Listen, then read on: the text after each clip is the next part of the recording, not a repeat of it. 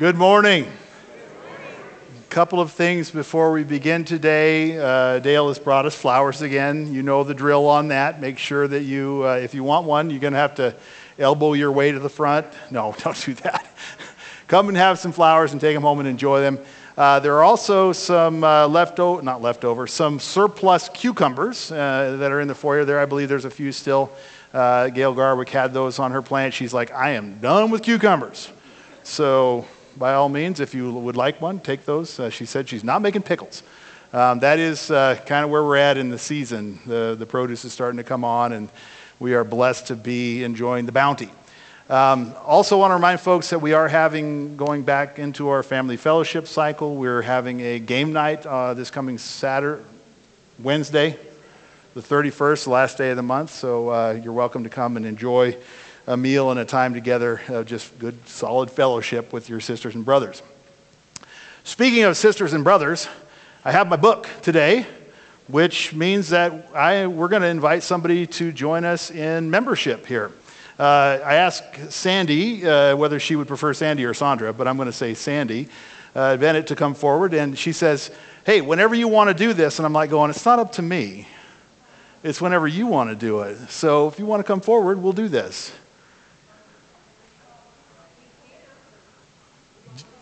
You want to wait? All right, come on then. We got some people who've been talking about membership, and they're like, when are we going to do this? When are we going to do this? And we're like going, whenever you would like. So can we share your news? Yes, you may share. Okay, Bob and Wanda got married yesterday. So they've been such a part of each other's life for so long, and it's just wonderful that you were able to do that, and we want to celebrate with you. Come on over here. It is a good way to celebrate, so. I hope it doesn't feel like we're strong-arming anybody here. They talked to me about this, and so that's what we did. So you've witnessed this before. You know how this happens in churches. We ask a few questions about your relationship with Jesus. That's what's important to us, and so that's what we're going to focus on this. So I'll read the question. You can respond in the affirmative if you agree with it, and then we as a congregation, I will speak on your behalf and invite you to share with an affirmation at the end. So, friends in Christ, you have previously made a confession of your faith and have been members of his church. We rejoice in your decision to become members of this congregation in full covenant relationship with the believers who worship and serve God in this place. Do you now reaffirm your faith in and loyalty to Jesus Christ, our Lord, and his gospel? Yes. Good. As you unite with this church, will you worship and serve and share in its programs, supporting it with your earnest prayers, regular attendance, loyal service, and faithful stewardship as God gives you strength? Yes. Good. Do you promise to live and share with us in the bonds of Christian fellowship, giving and receiving Christian love, sharing and bearing one another's joy and pain? Yes. Good. So, this is our part. I'll say this on your behalf. We welcome you with joy and affection into this household of faith. We pledge you our help, our prayers, our concern, that we may all increase in the knowledge and the love of God. We trust God for strength to follow with you in Christ's way, keeping together the unity of the Spirit in the bond of peace. Amen. So if all God's people agree with that, I invite you all to say amen. Amen. We're here with you. So, the members of this church bid you welcome in God's name. On their behalf, I'm going to give each of you a hug. I hope that's all right. They say right hand of fellowship, but I don't know. That just seems too formal for us. I don't wipe it on my pants. So, on their behalf, I will give you the embrace of fellowship, and we pray that all of us together, united in Christian love, may grow in all Christian graces and in service to our Lord. Wanda, welcome. Thank you. Bob, welcome. Sandy, welcome. Thank you so much. And you'll probably get a little of that from them too later, but it's good to be with you. And they're part of our family now. They're officially part of our family. So, Yes. All right. Very good. Thank you.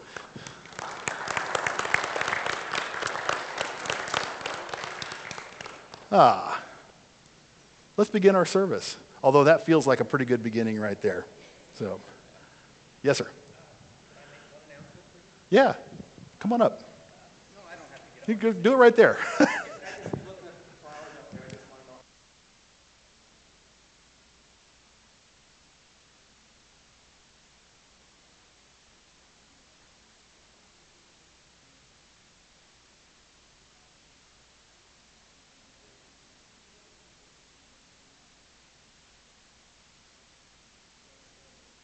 You're welcome today.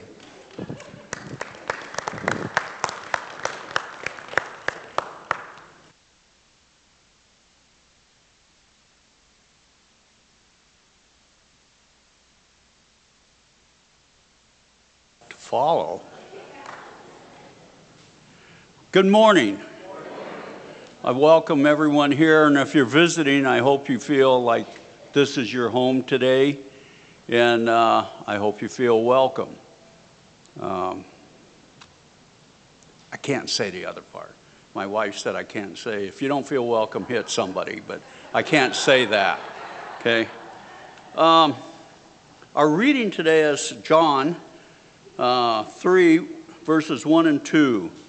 Now there was a man of the Pharisees and named Nicodemus.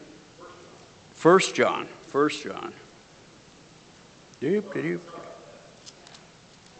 Okay.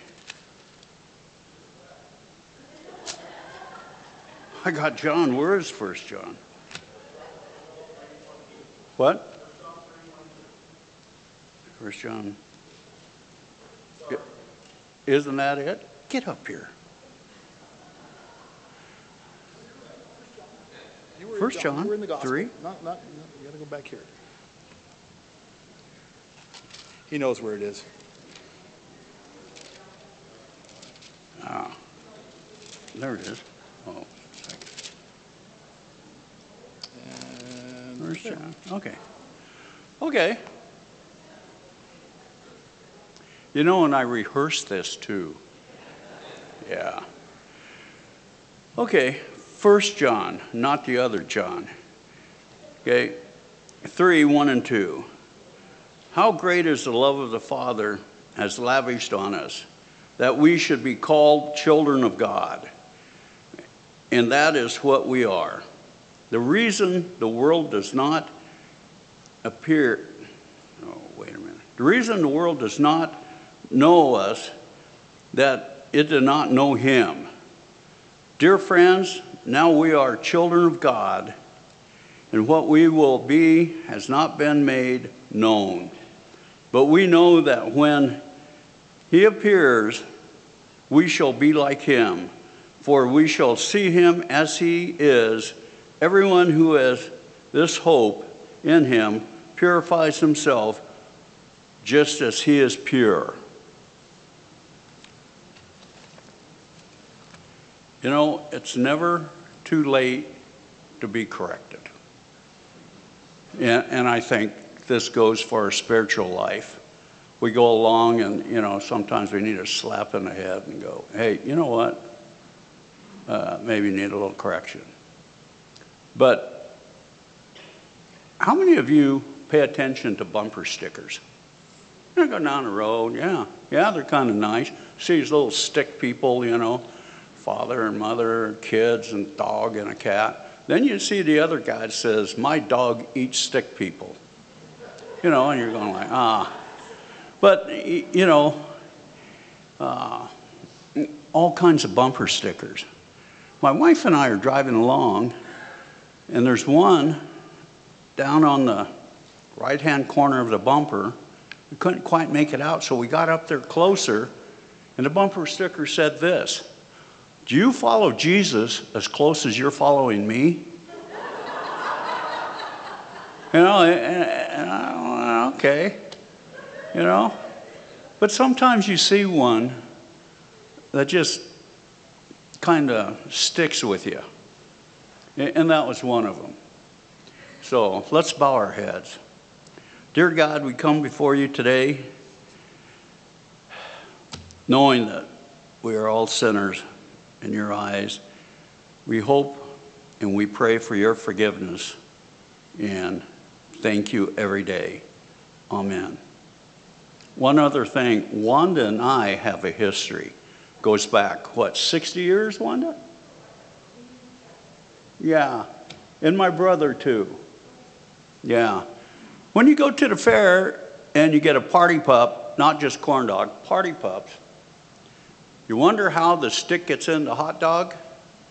One wiener, one stick at a time, and that's what you do for 3 or 4 hours before the fair opens.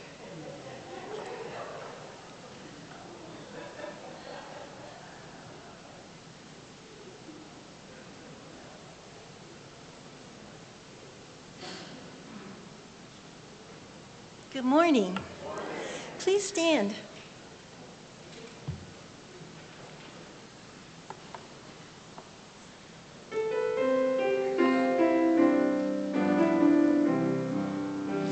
Oh Lord, our Lord, how majestic is your name in all the earth.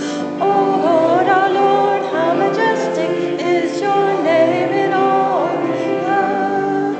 Oh Lord, how praise your name. Oh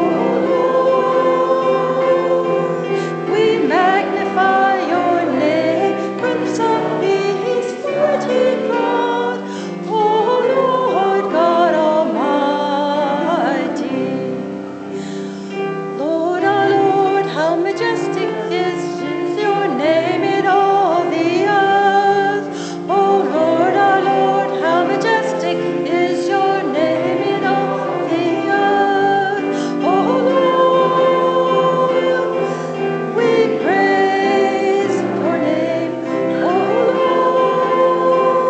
Lord, we magnify your name. Prince of Peace, mighty God, oh Lord God Almighty. Praise him, praise him.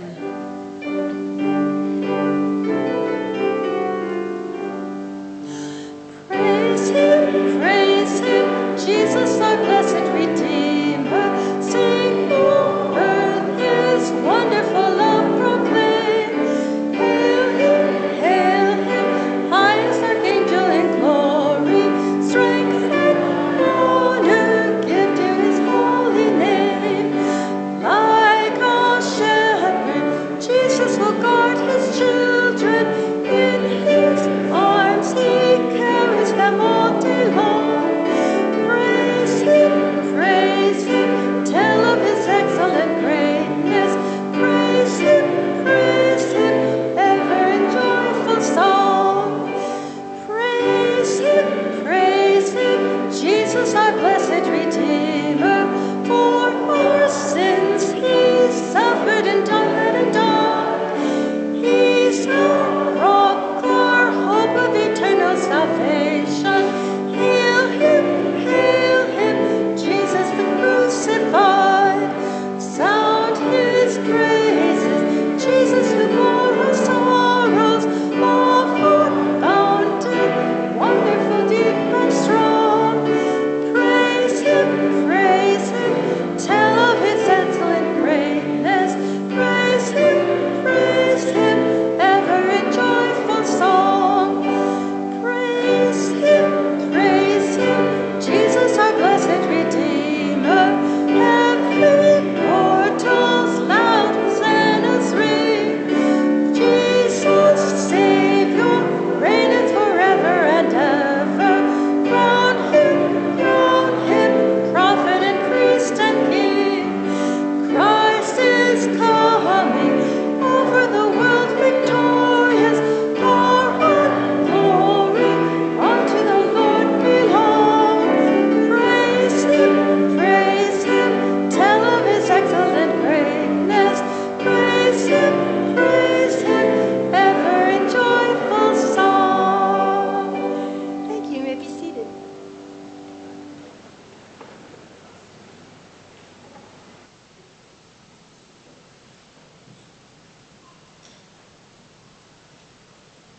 I can do this without John's help, I think.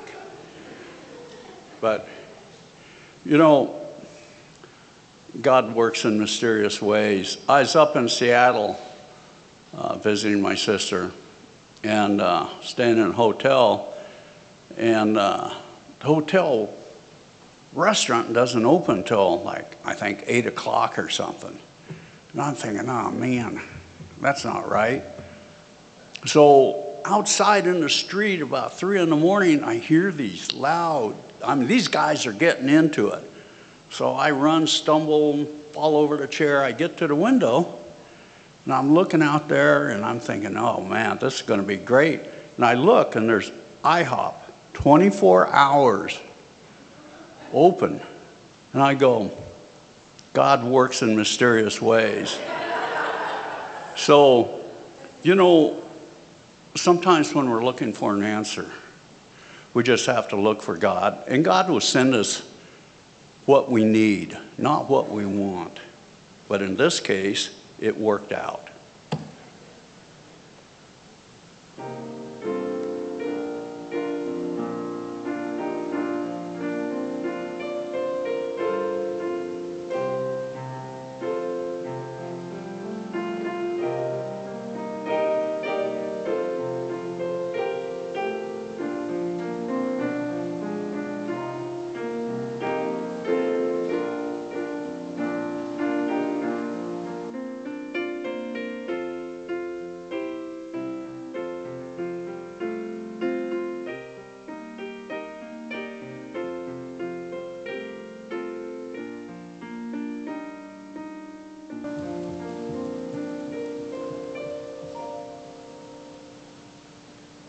So as I'm eating breakfast, I couldn't eat all of it, and I'm thinking, man, it's kind of a shame to waste. And I look outside, and there's a homeless guy out there.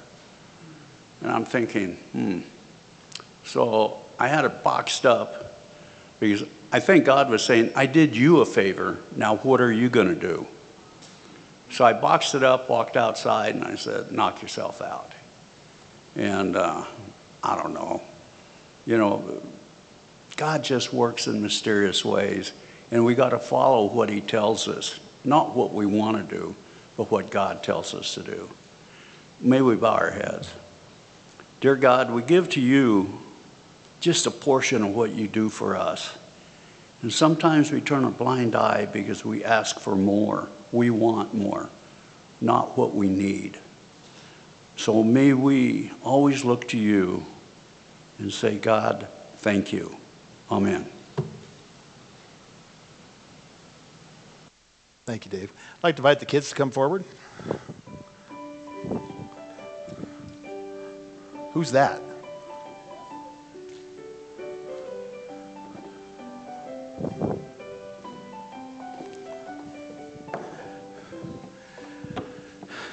Does the Teddy have a name? Just Teddy? What is it? Is it Teddy? Okay, we'll go with that. That's cool. All right, so you know what we've been talking about recently? About what God is like, right? You got it, Megan. Absolutely. So we talked about God is like the wind, right? We talked about how God is like a vine that we have to be attached to if we want to be healthy, not like this branch. We talked about God like a rock, a place of shelter and security. We talked about God. Do you remember this one? It's a chicken feather. So God is like a mother hen who wants to shelter her brood underneath his wings. We talked about God being like a potter. And this is the pot that I made that's not very good, but God makes you guys just exactly how you're supposed to be. We talked about God being like a father. I don't have a father right here, but I guess I'm a father, so you can maybe think of it that way. But God's the perfect father. And human fathers sometimes make mistakes, but God doesn't make any mistakes. I got one more for you today. What's this? It's a water bottle. What's in it? Water. Exactly, water. The Bible talks about God being like water. Did you know that the people that of Israel that the Bible was written to originally, you know that they lived in a very dry, deserty place? And sometimes they would wander through it, and they were moving their sheep from one place to the next, and they didn't know where their water was going to come from. If you were farming in that region and growing wheat or something else, you had to depend on the rain that would come, and sometimes it went a long time. Have you guys noticed that recently around here? We're kind of the same here. It's super dry here, especially right now. When was the last time it rained? Do you guys remember? Like a week ago, yes. And it was, oh, nice. It rained a little bit, but then what happened? It got hot again and dry again. And this is what it's like when you live in a dry place like we do. Do you guys like water? Yeah. Water's pretty awesome, huh? You guys go swimming? You're going swimming today? Nice. Are you going to go with them? You're going to go too? Nice. Swimming's pretty cool. That's nice. Do you like to drink water? How long do you think you can go without water? Take a guess. Maybe a few hours. Well, you can go longer than a few hours. That's a good guess. Probably 3 days or so. And then you die. You got to have water, a lot of water. Where do you guys get your water in juice, right? Juice is pretty good. My brother Bottled didn't water. die, but he didn't drink a lot of water and he got blood on him. Oh, We gotta go to the doctor. That was right before I got born. okay. Sometimes that happens. So we got to remember to drink water. The Bible talks about God being like water for people that really, really need water. So God gives us life, and God sustains us and makes us healthy. And the Bible talks about the Spirit of God being like water being poured out. Jesus uses the example of being living water when he talked to the Samaritan woman at the well. And so you can think of God being like water that you really, really need when you're really, really thirsty. It's kind of nice to get a drink of water when you're thirsty, isn't it? And we need God like that. So that's another way to think about God. Make sense? Good. All right. You guys are getting a really full picture here, aren't you? That's what we want. Let's pray together. Dear Lord, we thank you that you are all these many different things to us. That you are like the wind and rocks and like a hen that wants to protect us. You're like a true vine. You're like water when we are so thirsty that nothing else will help us but water. And we know that you were there for us to sustain us and give us life. We're just grateful for all these different pictures that you share with us that help us understand you better. In Jesus' name, amen. All right, you guys can go.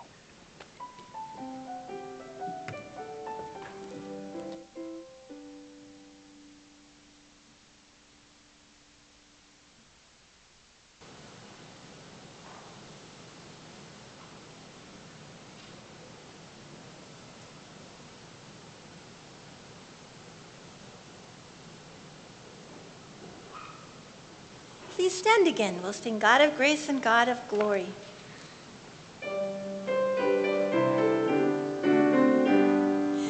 God of grace and God of glory, on thy people pour thy power. Crown thine ancient church's story, bring her bud to glorious flower. Grant us wisdom, grant us courage, for the facing of this hour. For the facing of this hour. Lo, the hosts of evil round us scorn thy Christ, assail his ways. From the fears that long have bound us, free our hearts to faith and praise. Grant us wisdom, grant us courage, for the living of these days. For the living of these days. Cure thy children's warring madness, bend our pride to thy control. Shame our wanton selfish gladness, rich in lips and poor in soul. Grant us wisdom, grant us courage, lest we miss thy kingdom's goal. Lest we miss thy kingdom's goal. Save us from weak resignation to the evils we deplore. Let the search for thy salvation be our glory evermore.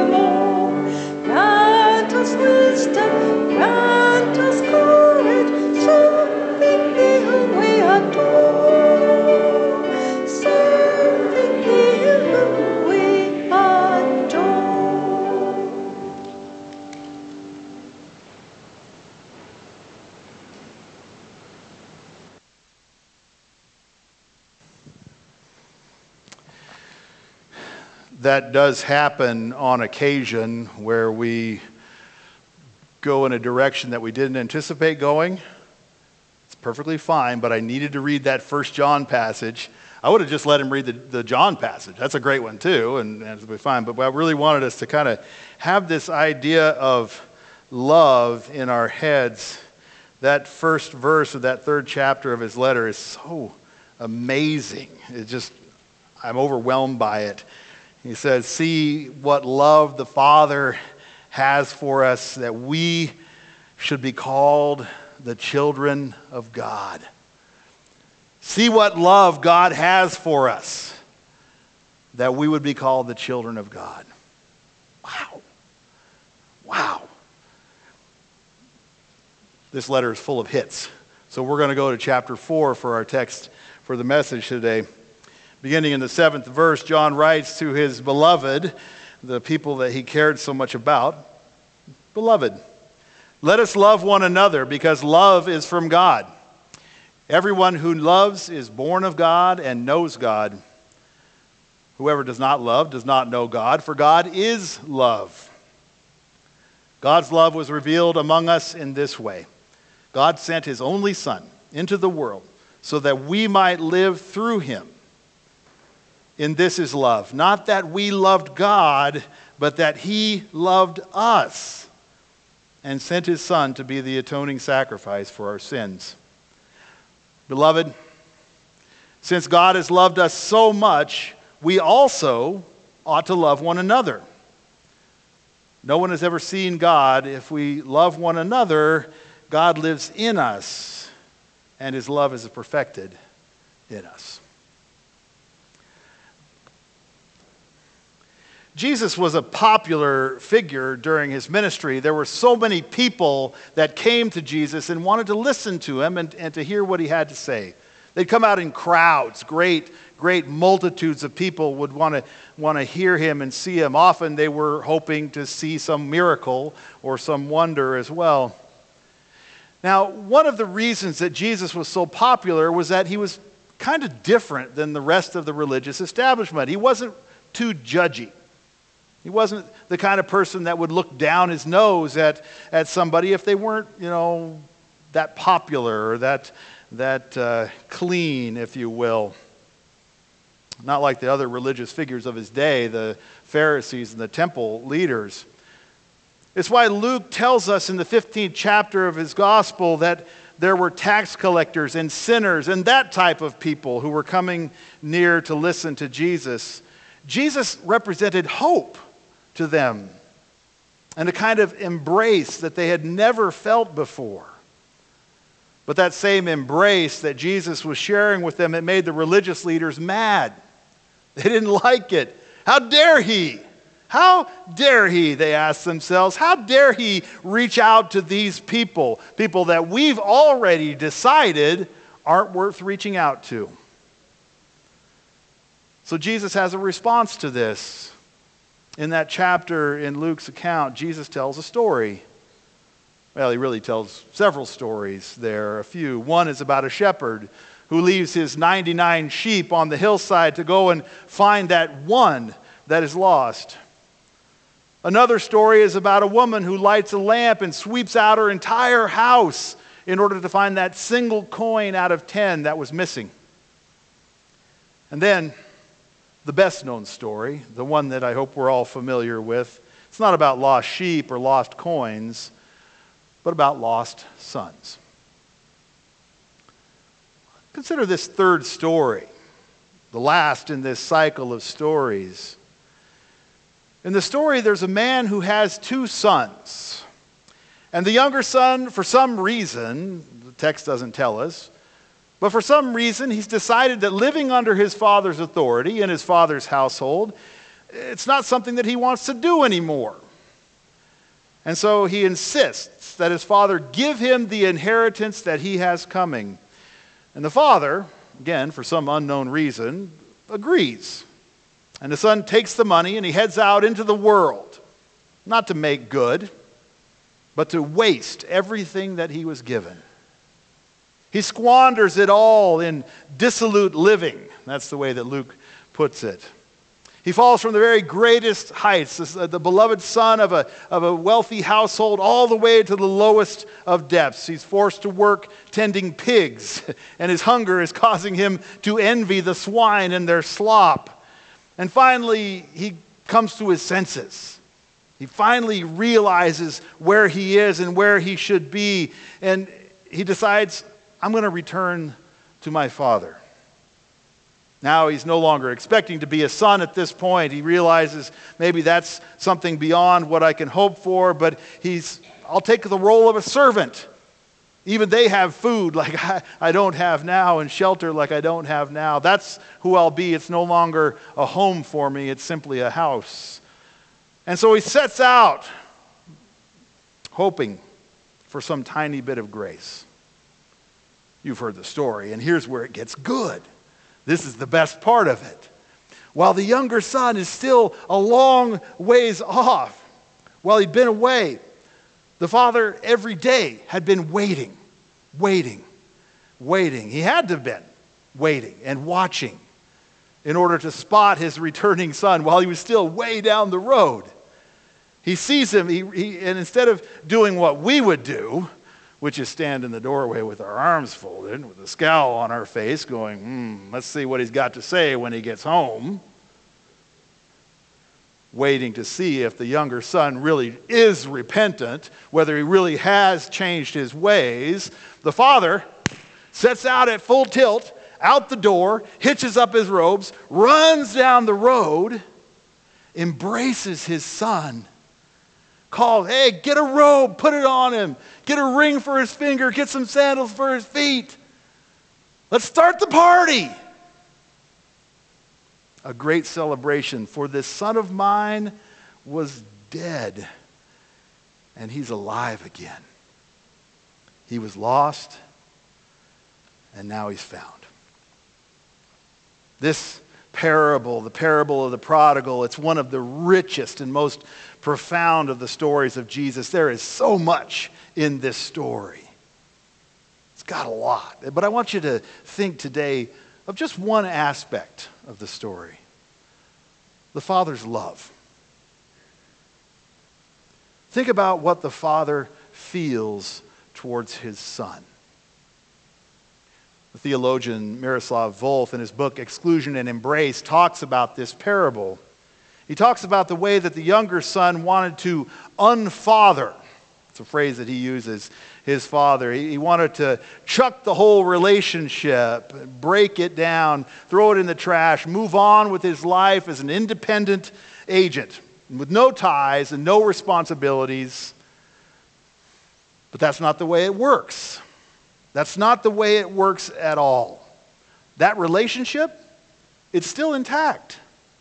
Even with this great distance, it's still intact, whether the son wants it or not. Because even though the son wants to unfather the father never unsons the son.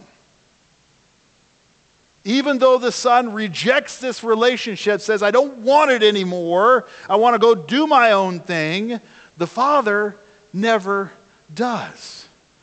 The father stays put. And every day, he stands at the doorway of his house and he looks out down that road, hoping beyond hope to see his son come home. Every day, that father is completely aware, thinking to the depths of who he is about his lost son, knowing that wherever he is and whatever he is doing, he is still welcome at home.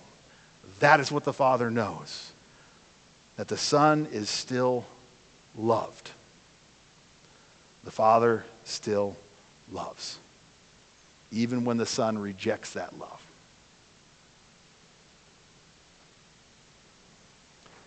As you know, we've been taking some time to explore this idea of Christian spiritual formation. I know that's just a fancy label that we put on this process that we are in as the children of God, the transformational process of becoming like Christ. We know from Scripture that this is what we are called to. This is what God wants for us as the followers of Jesus. Not just to make an affirmation, although those are important at times, Not simply to say the right words in the right way, but to give ourselves wholly and completely as living sacrifices, offering every part of who we are to Jesus, so that the Spirit of God can come in and create within us the person that God wants us to be. Now, to give credit where credit is due, I've been using Dr. Diane Chandler's book on spiritual formation as a framework here. It's a guide to the process, simply because I haven't come across a better, more comprehensive explanation of this idea of Christian spiritual formation than hers. So you can imagine the model that she presents in her book in this way. There's a center, a core, okay, that everything kind of radiates out from. The whole process flows out of this center. And she describes 7 areas in which, or aspects of our lives, in which the Spirit of God wants to bring about transformation. We're going to go through each one of them. She's boiled it down to 7 because she recognizes that those are universally applicable across cultures and across history. Most human creatures understand these 7 characteristics. It's like the petals on a sunflower radiating out from the center. And then surrounding the whole of it, there is the application, the way we're meant to live into this transformed life in the world. It's a good model. I like it, and we'll be using it. But at this point in our conversation, we're still at the center. We're still at the core of the illustration. We haven't got out to the petals yet. We will, let alone the application. It doesn't do for us to jump ahead in this without getting this core nailed down, really understanding these core ideas. And so we need to talk about love. Last week we were discussing how we've been made in the image of God. The imago Dei is that Latin phrase. Being made in the image of God, it carries some implications, right? If you have been made in the image of God, then it's going to mean something to how you live your life. First, it means that obviously we're connected to God.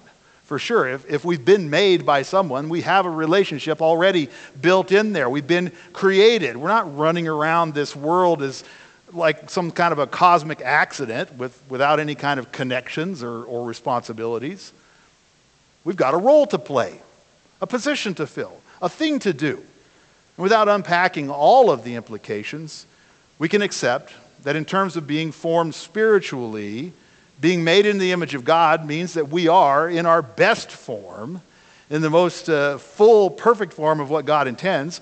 We are supposed to reflect that image of God. We are supposed to look like God, resemble of the Father, to be people in whom the likeness of God is readily evident.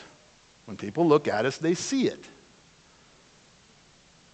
But it's just as true that that's not always the case. Instead of representing the image of God well, we often do it poorly, primarily because we don't want to do it. We don't want to reflect the image of God. We'd much rather reflect our own image. And so, in light of that, God is left with something of a choice here. Because we are who we are made in the image of God, we have this identity that we're meant to live into, and because that's how we're created, we just don't. We go our own way. We do our own thing.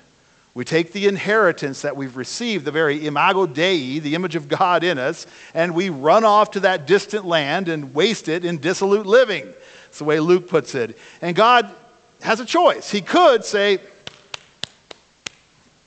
I'm done with it. I'm not going to put up with this anymore. I could dust my hands and say they've made their choice. God could say that.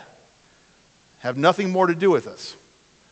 After all, it is not God that abandons us, it is us who abandon God. And so God could choose that, but God doesn't.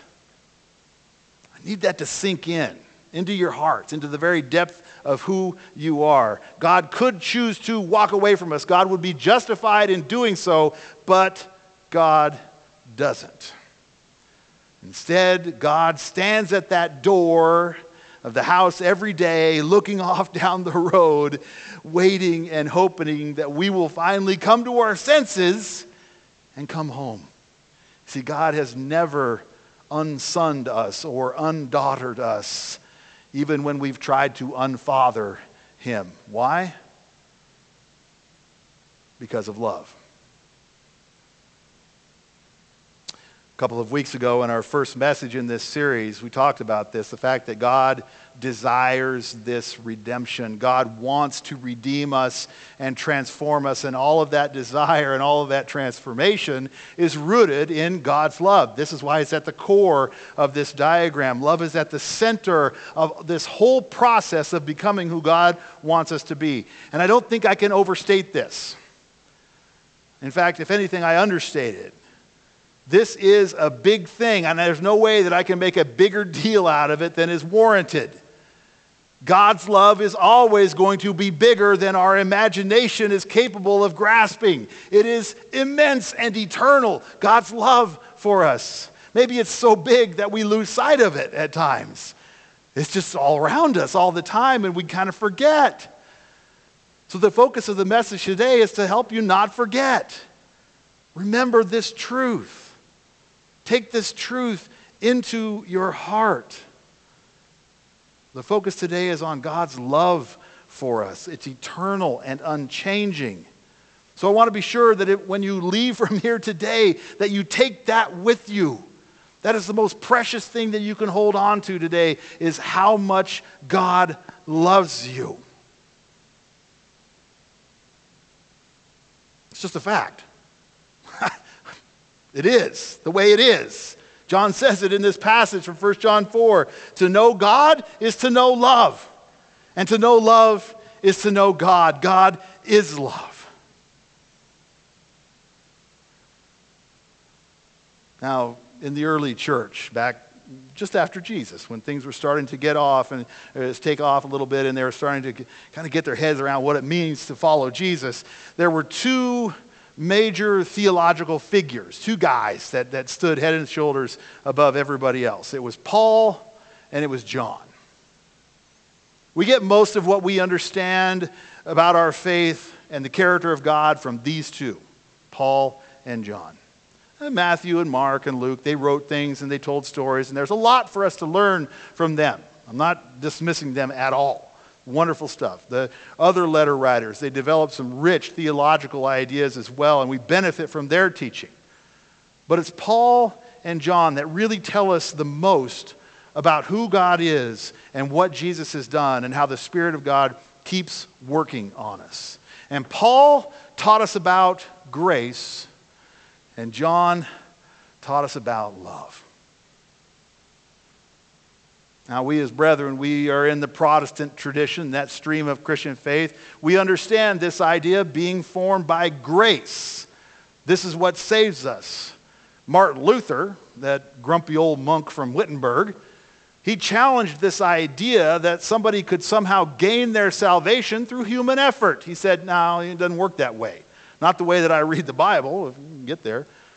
Now, he's clearly responding to what he saw in his own day, in his own context, things that were going on in that period. But what he did was that he reacquired and placed before the church again the teachings of Paul, particularly those in his letter to the Romans. Those teachings that affirmed that salvation is what God does for us, not what we do for ourselves. Simple principle. For it is by grace that we are saved. This is not of our own doing. It is through faith. This is what Paul tells the Ephesians. And because Luther believed that the church had lost this understanding of salvation, he preached it, sola gratia, by grace alone. But you have to understand what grace is in order to understand how we are saved by grace. Grace is an unmerited gift. It's an undeserved gift. A gift. That is what grace means. It's something that is extended to the recipient. Not because they deserve it, not because they're awesome, but simply because the one giving it wants to give it. Think of your kids, if you have kids, right before their birthday when they're being a total jerk. Awful, awful, awful. And you've got this present. And you're like thinking to yourself, boy, I don't know if I want to give it to them. They're being really nasty. As human parents, no, not you, me. I know I thought this way. That's not what grace is. Grace is, here's the gift, even though you don't deserve it. An unmerited gift. And so this, what is extended to us by God, it's not something we deserve. We get it because God wants to give it. Simple as that. And in response to those Judaizers who were trying to get Paul's churches to follow some laws in order to rightfully receive their salvation, that's a critical message to preach. They needed to hear that. That's why Paul wrote about it over and over again. You can't earn your salvation through being circumcised, Paul says. You can't earn it by keeping the law. You can't earn it by following the rules of the church either. It's simply a gift. We are saved by receiving a gift because God wants to give it. It's good stuff, right? It's pretty awesome. So that's Paul's contribution. Very important contribution, truly earth-shaking. In response to this human tendency that we have to want to control our salvation, to wrestle it out of God's hands and put it in our own hands so that we have control, God says, nope. That's not the way it works. You can't do enough anyway. You're not good enough anyway. Your salvation has to be a gift from me to you because I want to do it. And it will always be that. By grace. But Luther, and a lot of us who have followed in his footsteps, we may have forgotten that other great early theologian, John. Because what John does is, John says, yeah, I get that. Grace stuff, I understand that. But what's behind the gift? What's motivating the grace? John asks the question, what in heaven's name would inspire this all-powerful, complete within himself, not needing anything kind of God? What would inspire him to offer this gift? What would lead Yahweh to want to extend grace to those that he's created? I mean, they don't deserve it. They've proven that over and over and over again. And God's not obligated in any way to offer grace. Humanity, in this constant tendency that they have towards being malformed, has run off into a distant land and wasted their birthright in dissolute living. So God owes us nothing. So what? What would inspire God to stand in that doorway day after day, waiting for the prodigal to return? Well, this is John's contribution. God does all that because of love. We're going to get deeper into the details of our response to God's love in the weeks to come. We will have one. We should have one. Like I mentioned today, though, the take-home is simply this.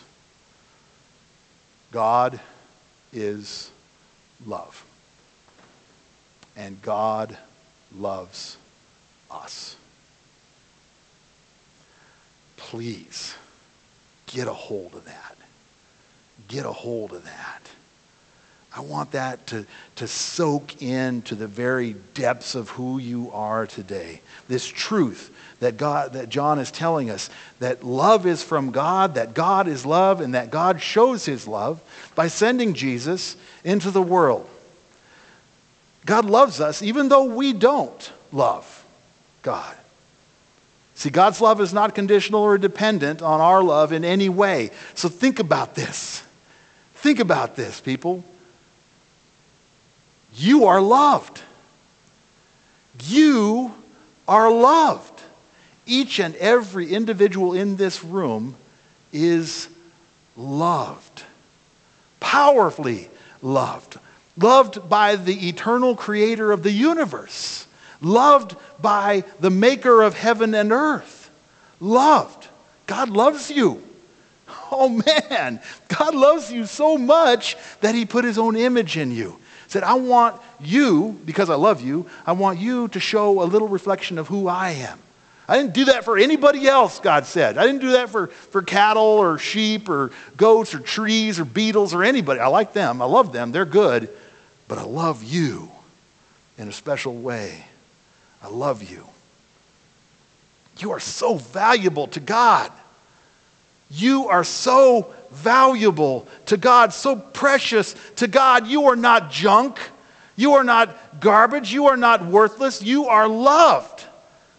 You think about what the world is telling us. You think about what our culture tells us over and over and over again. You are garbage.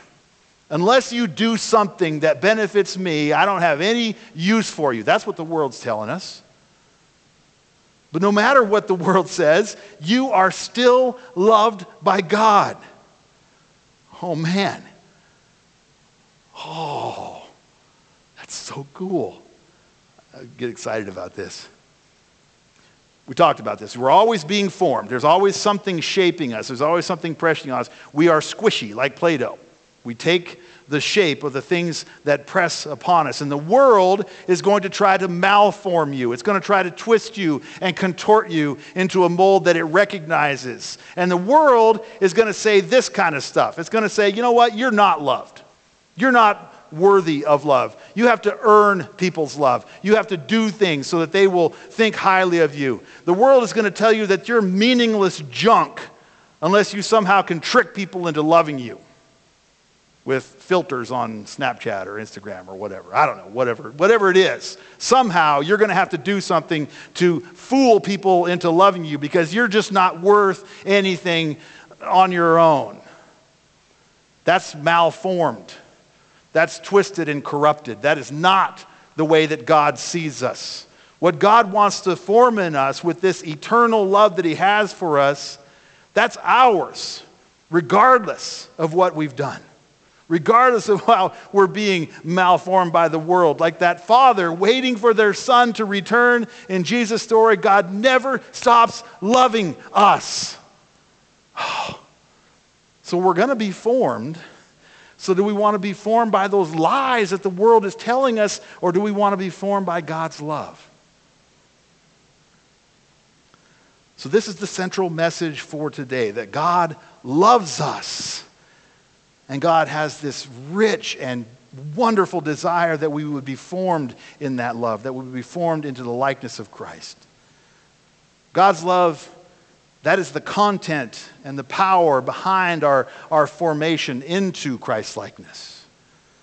Christ perfectly lived the Father. He lived in the Father's love because He was perfectly obedient to the Father.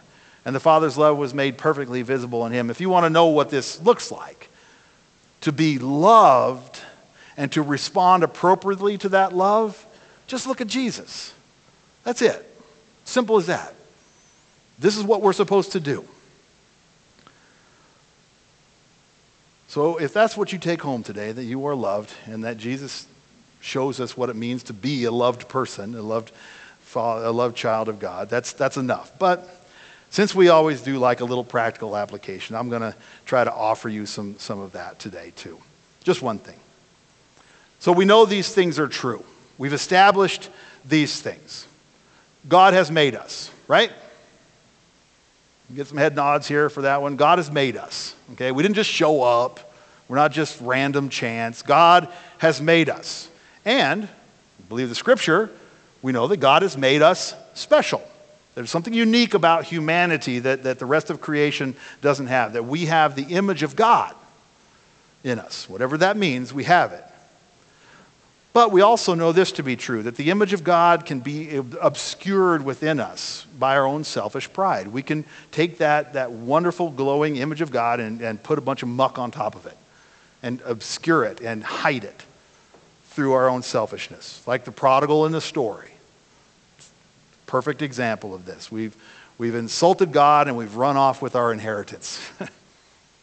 We've tried to sever that relationship with God, between God and us. We've tried to unfather the Father. But God has not let us loose. So glorious. God has not turned loose of us. God has not let us go off on our own. God still considers us his children, his precious creation. God has never stopped loving us, even when we decided not to love God. And so God has made this way for us. The road is there. It's easy enough for us to do if we'll just come to our senses and come home. Again, think about the story.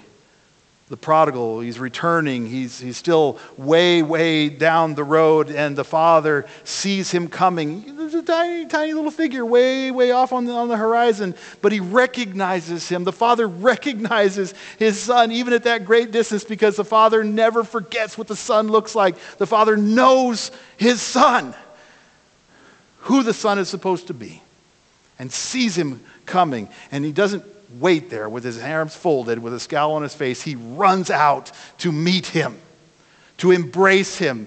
And the tears of joy are flowing, and the laughter, and the robe, and the ring, and the sandals, and the welcome back into the home. What a gift. What a grace. No, it is a gift. It is grace, because the son doesn't deserve this. The son has done nothing to merit this. The prodigal does not earn this in any way. I mean, he's thrown it all away. He's rejected his family, his father, and all that he can rightfully hope for is to take up the role of a servant in his father's house, crossing his fingers, hoping maybe I can take that place. But the father says, no, my boy, no, you're my son. And he offers him full reinstatement as a son. Not because he merits it, not because he deserves it, because it is a gift of grace. So the son is saved by grace. Paul's right. But John is also right, because John reminds us what's behind that grace, what is driving that grace. The Father doesn't offer grace out of some obligation or social convention. In fact, he does the opposite. Social convention in this case would have said, don't bring him back into the house. He's a dingbat. He doesn't deserve it. That would have been social convention.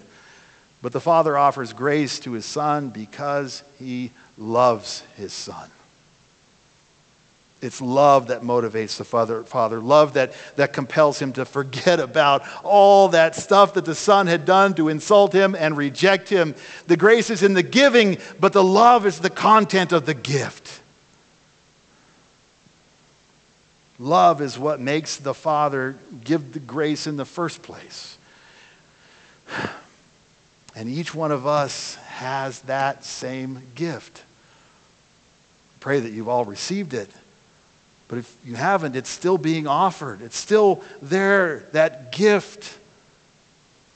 And if we've been the recipients of such love, such coming as an unmerited gift, then what do we do with it? Here's the application. What do we do with this? A simple step. Not the only step, to be sure, but a simple one in this process of spiritual transformation is to simply be like the Father. Show a little family resemblance here. We've already witnessed what God does. We've already seen the way the God is, standing and waiting for us to come home, ready to run out and embrace us in such wonderful love and bring us back into the family. Well, be like that. Be like that.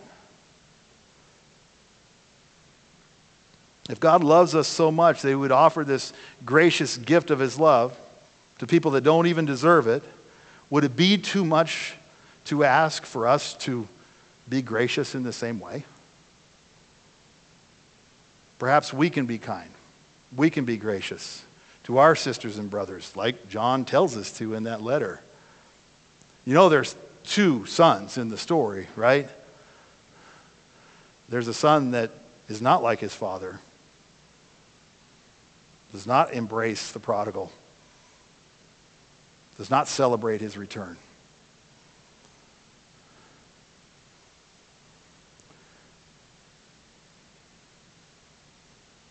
This is the reason that love, God's love for us and our love for each other, this is the reason that it is right at the heart of us being who we're meant to be. transformed into the image of Christ. This is at the core of any kind of Christian spiritual formation. John says it. Read that letter. It's wonderful stuff. You can read the Gospel of John too. That's fine. That's good as well. There's a lot of love in that one. But John says this, even though we have never seen God, if we love each other, then God abides in us. If we can be gracious towards each other, then God abides in us. And that love is perfected in us. Let's pray.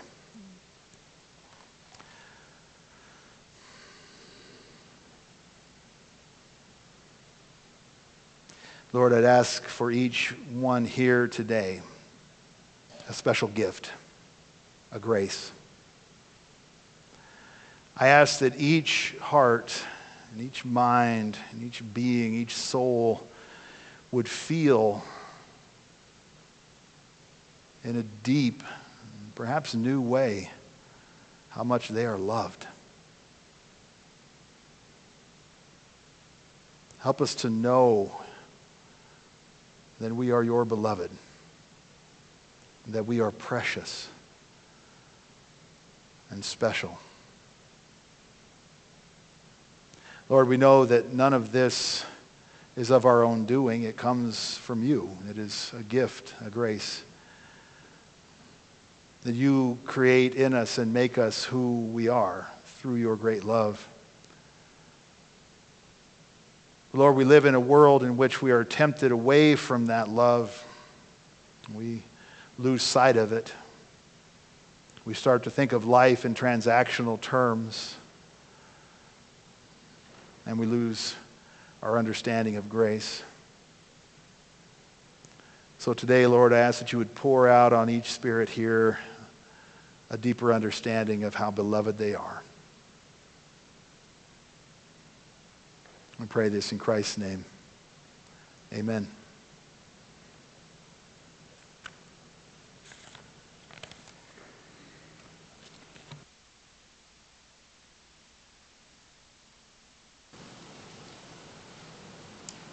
Please stand.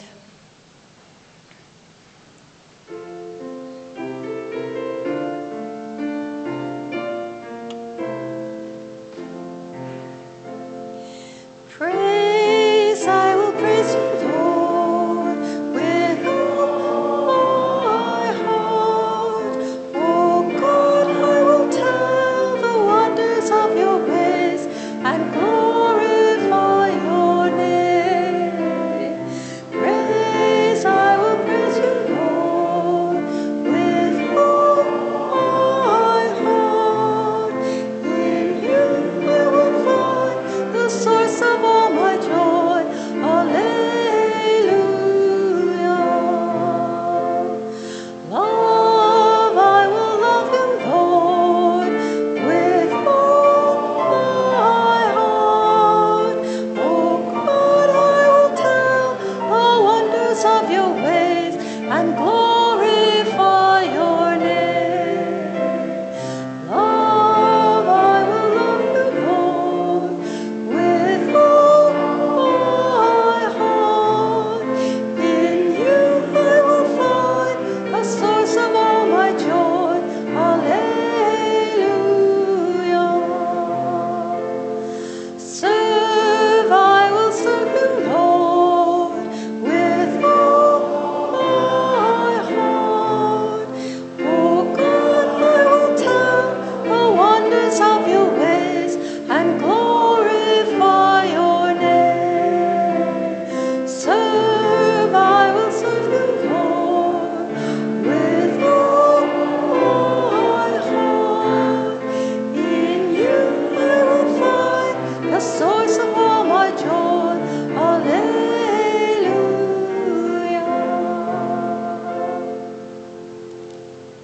Bow with me.